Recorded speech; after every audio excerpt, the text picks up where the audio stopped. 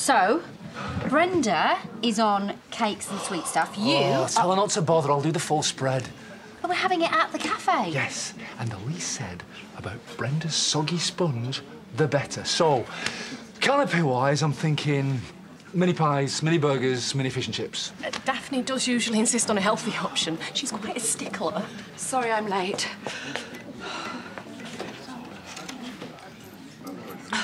One of those days. Hi, Daphne. You remember Marlon, Leo's dad? The chef. Hello again. It's a pleasure. Likewise.